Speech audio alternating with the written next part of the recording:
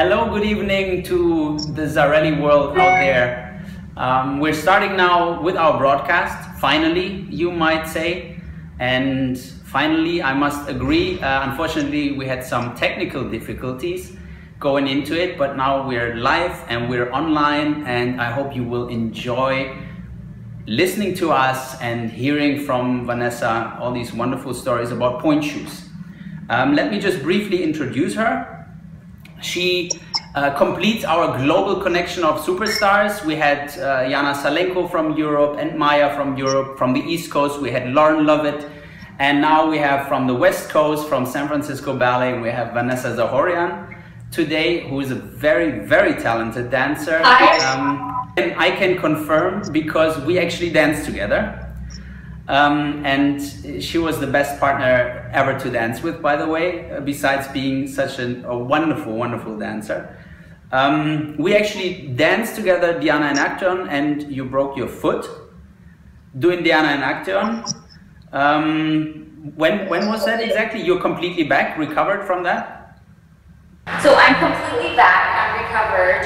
That was in 2014, in January, for the San Francisco Ballet Gala, and I was dancing Diane and Action, and so on stage I slid and rolled over my ankle, broke the 5th metatarsal, but I didn't know at the time, so I kept dancing.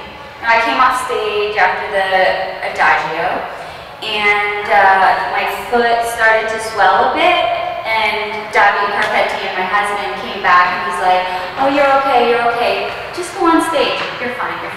So I finished the variation, you know, it's a lot of the jumping, attitude, control to come down, all on the right foot, which I broke.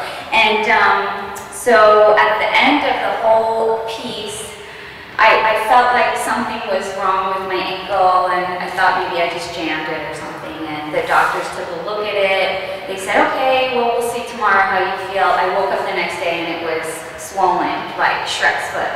And I said, there's something wrong with my foot. I was supposed to do a Giselle run-through that evening, and I was like, there's no way I can do this. So we went and got x-rays, and it showed that I had a 5th metatarsal fracture. So, you know, I took off actually 7 months trying to come back, and you know, after that, so right now I feel like 2 years later, better than ever, strong. You know, it was a process, and I had to really go from ground zero. But, you know, I also feel like having that injury, I have learned a lot about myself, and, you know, just like how it is to prepare and go back to the basics, and, you know, I can freely dance. That's interesting. I think that's pretty uber woman-like. So basically you had a broken foot and you did the whole of Action still. I did. Or you finished it at least. That's crazy. Because that's what we do, you know, as dancers, we, you know, we're training for that, and we are just muscle memory, we go, we don't think about any of those, you know, if you fall, you get back up and you keep going on. Did that change your work today a lot? You know, actually it definitely did, because I feel like I'm more conscious. When I was coming back from the injury, I was very conscious of my placement and not compensating one way or the other, like rolling on my foot per se. I really needed to have a stability on one leg. So when you break your foot, and especially the 5th metatarsal, your balance is way off. So even trying to walk again after that with the crutches and the boot, and your boot is like this completely for 2 months or so. So gaining back the strength for one, right, and the confidence, and standing at the bar just in first position, you know, and finding the correct balance of the hips and using your seat. It's all about the core and the seat muscles. So, yeah. But yeah, so basically I had to completely find my balance on one leg and do a lot of exercises. That's an insane amount of pointe shoes that you're going throughout the year. You have to sew every single one, I'm guessing. So I can tell you a little bit about my shoes. So I'm actually wearing the Repetto pointe shoe, and I've been wearing these actually ever since I broke my foot. I actually wanted to try a different pointe shoe. So this is what they look like, the Repetto pointe shoe. And so I'm actually wearing a size 5, which is a 38. And you know, they come in this light pink color, but I actually, to match my tights, I like to wear a little bit darker pink. So I have the women in the costume department dye my shoes, and I can show you the color. Here, I can tell you that obviously with the pointe shoes, you have to secure them to your feet when you're dancing. And so this is the elastic that I can use and the ribbon. So, you know, you cut the elastic part that you want to fit your foot in the shoe. And this is the ribbon that I have. I cut 4 pieces. And usually there's 2 pieces that I have. One is shorter than the other and one is longer. So when I'm putting the shoes on my feet, so actually what it is the longer one will go on the inside because they're going to wrap around from the, I can show you, here. So you're going to want can you see me? The longer one on the inside and the shorter one wrapping around on the outside. And I secure them on the inside with the knot. And I tuck them in right there. So they're nice and secure to my foot. So sometimes on the bottom for my performances, I like to score the bottom with scissors, just for extra, you know, floor resistance, in case if I don't have enough rosin, or maybe possibly in the guesting where I'm going, they don't have rosin per se.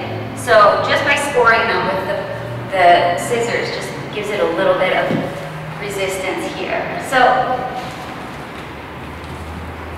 that's the finished product with my pointe shoes.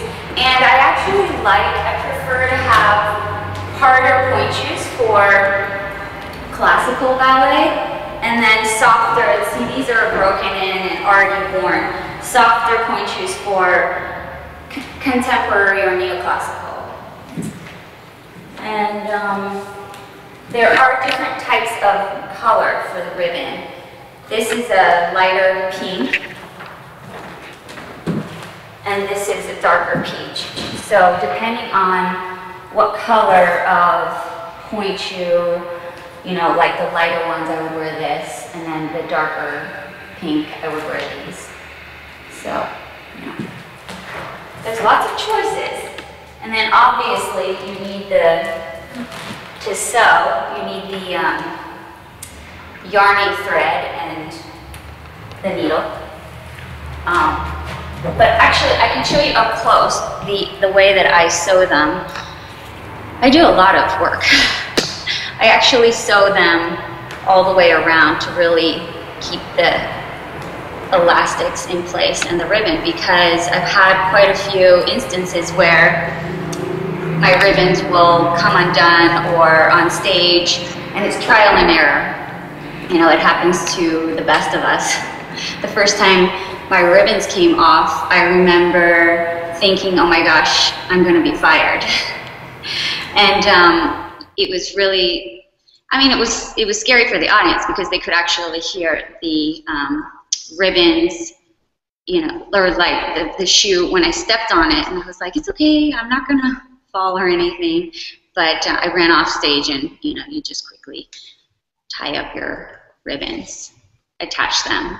The best way to tie them, to keep them secure around right here, is you could sew them, or sometimes we put tape, masking tape around them. So Scotch tape. I think a lot of young kids appreciated this because all this experience that you just explained, they can just step right into being a professional, at least about their point shoe treatments. Let me go right into questions that people had, our followers had to you about other stuff.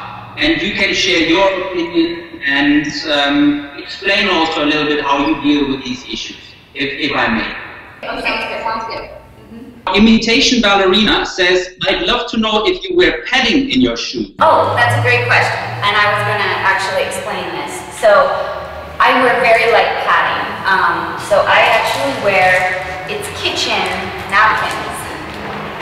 And because I don't like anything that's really thick and heavy inside the shoe, I like to feel the bottom of my point shoe and really articulate my toes.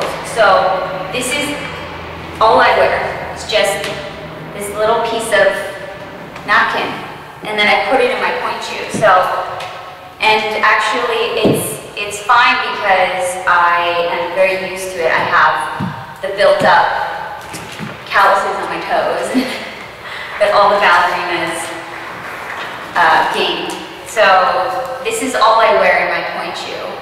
And depending on the year or the season, actually, the time of the year, I wear this when I'm performing, or when I'm rehearsing in the summer. Just one little piece, because my feet are swollen.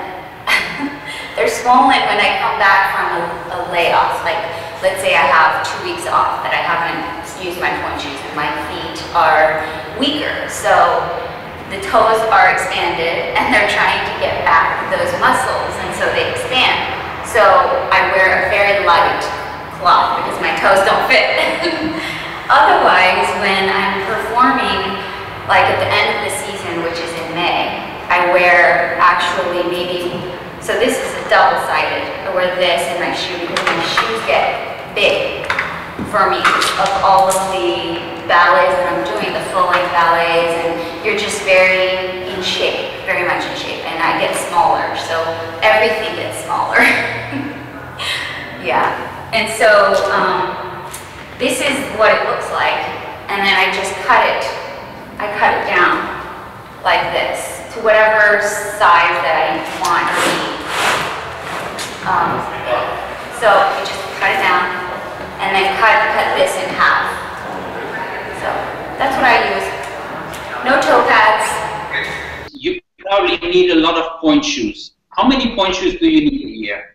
So I was calculating actually, and the company gives us 15 pairs of point shoes per month, and we're working about 10 months out of the year. So there you have it. That's all my point shoes that I wear, give or take, depending on, in 1 month, if I'm doing a full-length ballet, I'm going to need more point shoes. If I'm doing contemporary, I don't need as many point shoes.